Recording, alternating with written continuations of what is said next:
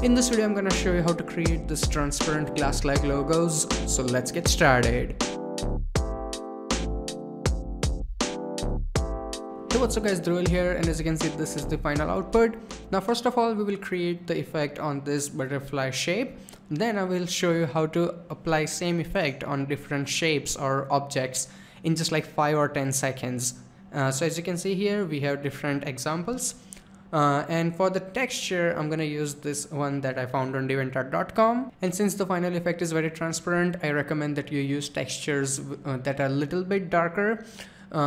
Actually this is little too dark, so I'm gonna make it slightly brighter. So double click here, hit OK, go to your adjustment, select anything, let's select levels, and I'm gonna make it a little bit bright. That's it.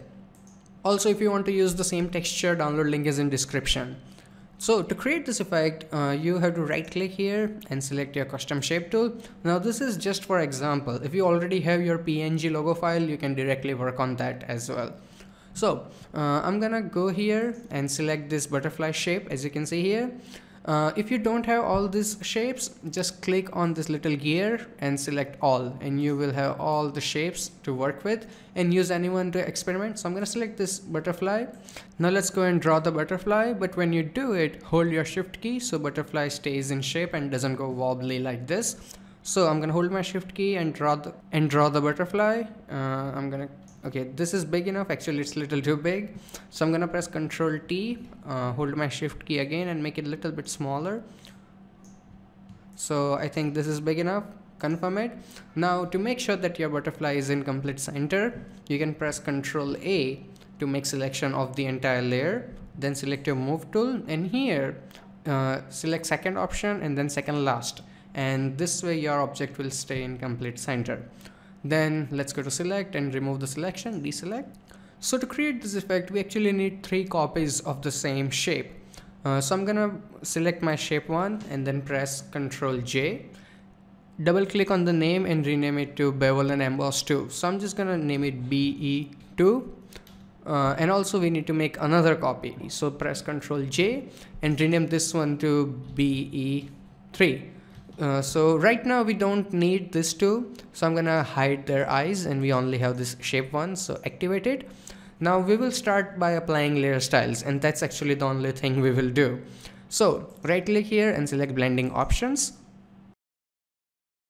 In the blending options I'm gonna go and first of all apply bevel and emboss, and here as you can see this portion is pretty much default. We have inner bevel, smooth technique, depth is at 100, direction is up, size 16, and soften is at 8, but the changes will happen in shading. So in the angle and altitude, first of all the angle, it's going to be 59, and in the altitude I'm gonna go and make it 26. Also make sure that your global light is on, then go to your contour. So click on the box here, not in this little arrow but actually on the box here, and here go to your menu and make sure that you have selected this ring double contour, then hit OK.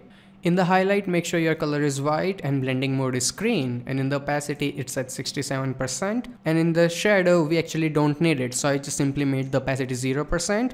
Once that is done, go and turn on your counter in bevel and emboss, and here make sure that the range is 100% and anti-alias is on. So it basically makes the like it's little bit softer, the lighting. So then go to your contour. And here in the presets, go and select valley low. So this is the last one, select this one and then hit OK. After that I'm gonna apply inner glow, so click on it. So in the blend mode it's overlay, opacity 31, noise 0, and here you will select solid color and make sure your color is completely black as you can see here. So at anything at this down it's fine, you don't have to worry about it.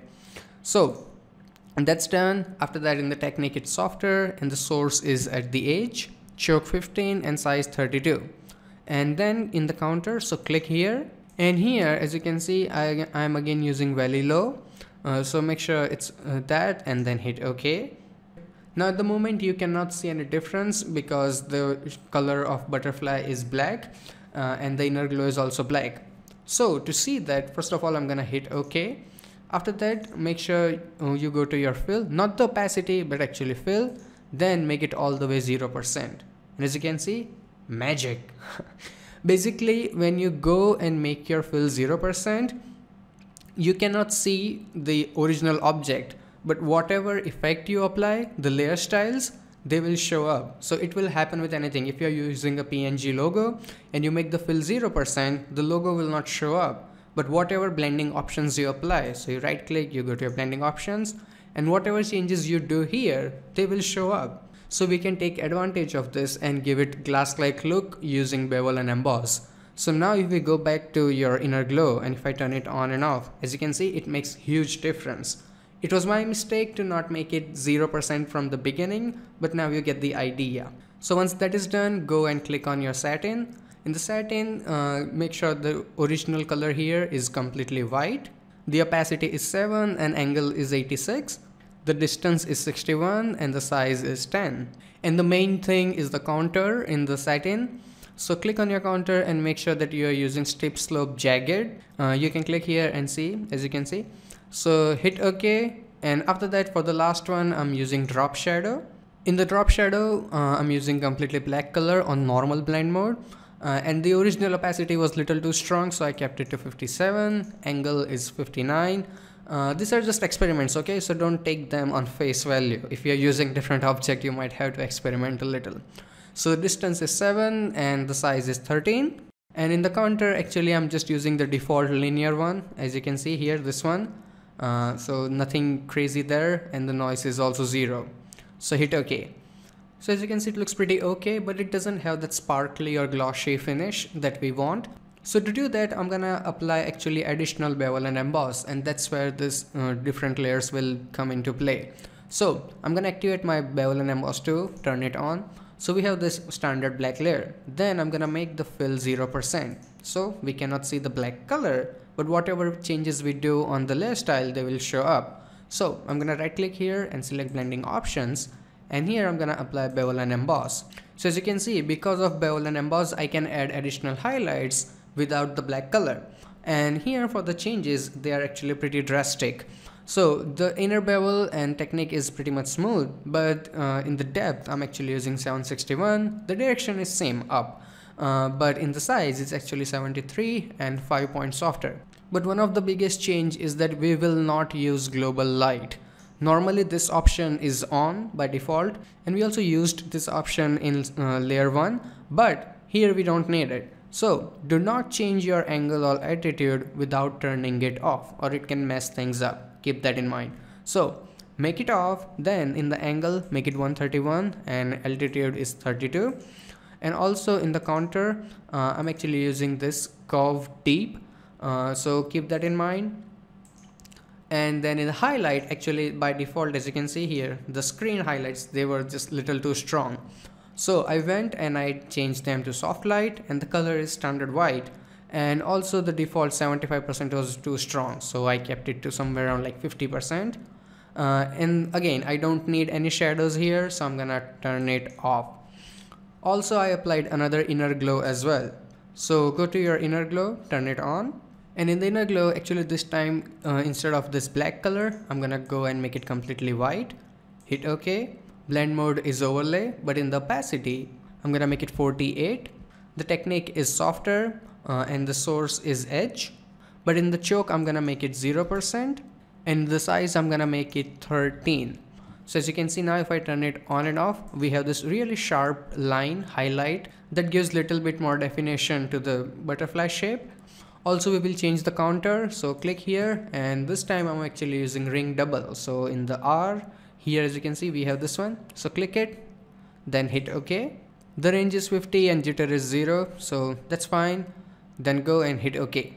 So as you can see, this is with additional highlights, and this is the original one. So it makes a lot of difference, but I also wanted a little bit more highlights that are even more sharper, you know. So I'm gonna use this last one. Turn it on and make the fill 0%. After that, right click and select blending options. And here I'm gonna go and select bevel and emboss. And this is default, select inner bevel and technique is smooth. But in the depth, this time I'm actually gonna make it 261. And also in the direction, I'm gonna keep it down because I also want a little bit reflection on the downside. Then in the size, I'm gonna make it 29. And also I don't want any softness, like I want it really sharp, so I'm gonna keep it 0. And here again, make sure that your global light is off, and after that go to your angle and make it 146, and here in the altitude I'm gonna make it 69. So that's done. Now we also have to change the contour, so click on it, and just like the last time I'm gonna use ring double. So here, as you can see, this one, then hit OK. And in the highlights I'm actually gonna go and make it overlay to make it a bit more noticeable, and also make the opacity all the way 100%. And again, we don't need any shadows, so that's gonna be 0 opacity. So that looks good. Now go and hit OK. And the final effect is ready. So as you can see, with only 3 layers we can create this really cool glass effect. Now I'm gonna show you how to apply same effect to different objects. So you did all the hard work, and now it's time for the payoff. So select your shape 1, hold your control key and select both of these layers, then press Ctrl G, so everything is in single group. Then double click here and rename it anything.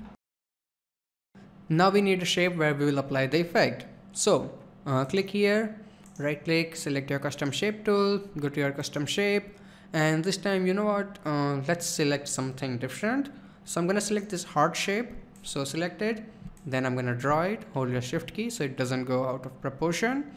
So that's done. I'm gonna move it a little bit. It doesn't matter what color it is because we're gonna hide it anyway. So rename it to original, and let's make 2 copies of it. So press Ctrl J, rename it to bevel emboss second, make another copy, Ctrl J, rename it to bevel emboss the third. Okay, we are clear. Now turn it on. So we have this original shape here, right? So you right click here and then select copy layer styles. Then you click on this original, then you right click here and select paste layer style. So you have all the layer styles. Now of course we cannot say it because these 2 eyes are off. Okay, now we can say it. For a second I was also confused, like why cannot we say it? So make sure these 2 eyes are off. So we have the effect on the single layer, then select the BE2, right click here, copy layer style, select the BE2 here, this time turn it on, then right click and select paste layer style. Now let's select the final one. So BE3 in the butterfree, then right click, copy, select, turn it on, then right click and then paste layer style, and boom, just like that we applied the same effect on different shape, and it took what, like 10 seconds. Then you can select all of this and then group them, and that's it. So I really hope that you guys learned something from this video, and if you did, hit that like button, and if you have any kind of questions or suggestions, feel free to ask me in comment section below. So till then, goodbye, take care, and have some fun with Photoshop.